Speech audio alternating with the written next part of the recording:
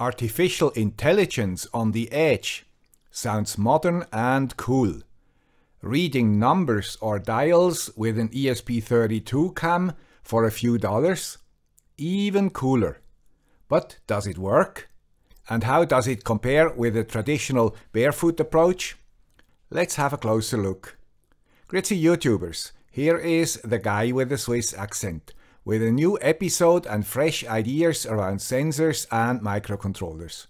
Remember, if you subscribe, you will always sit in the first row. I have a Shelly 3M to measure the energy consumption in our home.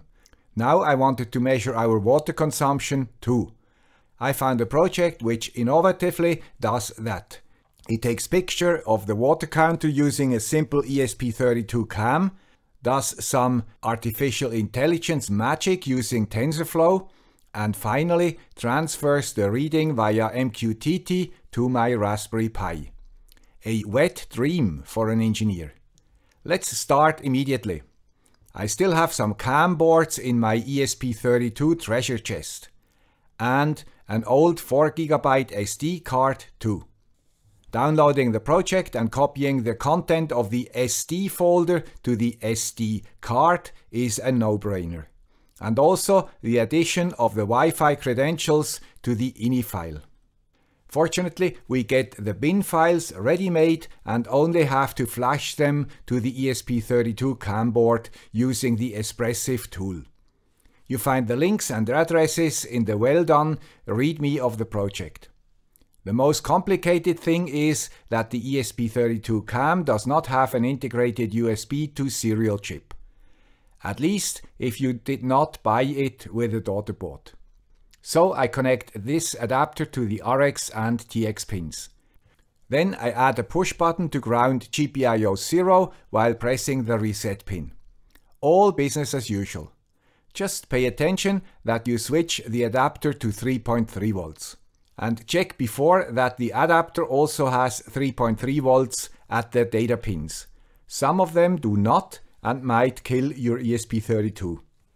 Now we can flash the software, and after reboot you should be able to connect to the chip using your standard browser. I do not have to search for its address because I entered a fixed address into the INI file. The next step is to create a part to mount the camera at a certain distance from the counter. 10 centimeters is okay. Now comes the first problem.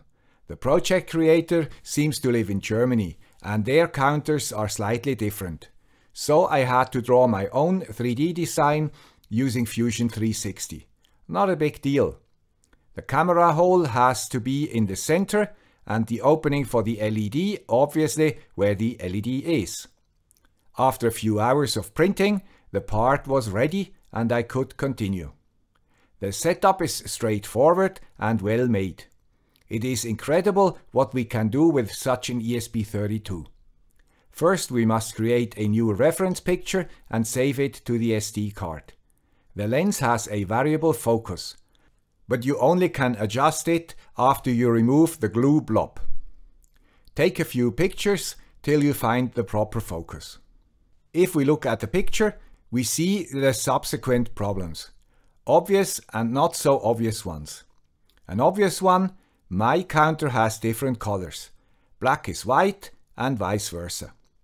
That should not be a problem because here we see a counter with the same color scheme. Another obvious one is that 2 of the 4 dials are covered by a rotating gray thing and the counter. The not so obvious is the glare created by the LED mounted on the camera board. This LED is switched on and off by the program, by the way. Very handy. Unfortunately, it creates a lot of glares, particularly on the counter, and the numbers are hard to read even for a human. I experimented with several layouts using a second LED at a lower position and some diffusers.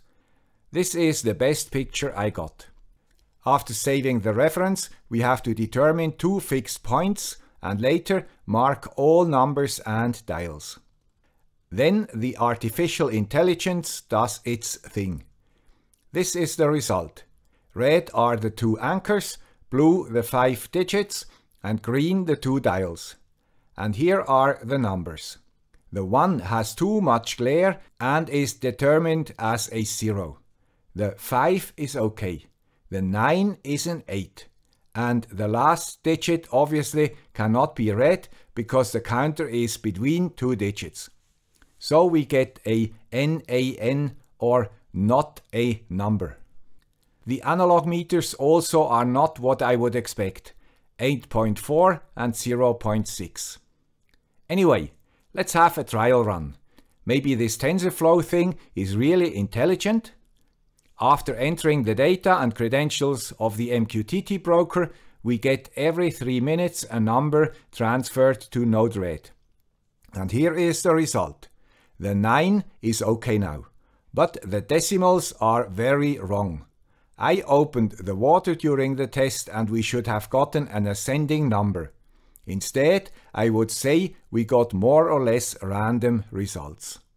I have to say that other installations seem to work, and maybe my problem is the different colors. Still, it shows the limitations of AI. In reality, it has nothing to do with intelligence. It is purely pattern recognition. I could now be disappointed, give up, and go for an evening beer. But as always on this channel, we want more.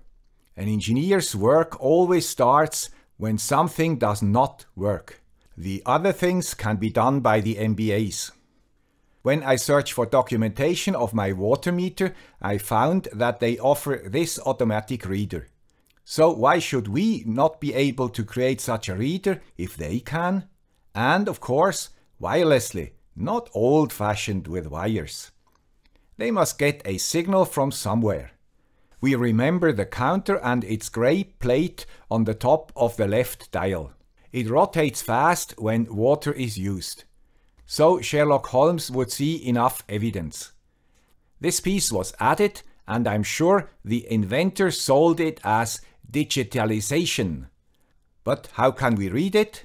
I would guess that they were looking for something cheap and reliable, either a Hall sensor or a photosensor. I tried a Hall sensor and it did not provide any signal, so this rotating piece is not magnetic and we have to try light. Fortunately, I do not only have a treasure chest of ESP32s, but also have many other such boxes. And here is what I found. A reflective optical sensor with the name CNY70. It consists of an IR diode and a phototransistor. Here is how we can connect it. Please connect this wire to 3.3 volts if you use an ESP32. You can experiment with this serial resistor to get a reliable signal with the lowest current. If we mount the sensor on top of this reflector, we should get a digital signal. 50% on and 50% off. Right? Wrong. As usual, the real world is not digital, and because the reflected light is diffuse, we get something like a sinus curve somewhere between 3.3 and maybe 1 volt. But it depends on many things. So we have to use an analog input instead of a digital one. And we have to do some pattern recognition. Without AI, of course. That would be over my head. We need a reliable signal. From video number 340, we know that the analog input of the ESP32 is noisy. And the reflection also might differ from time to time. This is why I divide the curve into 4 parts. 0 is where the first derivative and the reading are positive. 1 is where the reading still is positive, but the first derivative is negative. 2 is where both are negative. And 3 is where the derivative is positive and the reading is still negative. Then everything starts over and we know for sure that we detected an entire cycle. So we can add a water tick.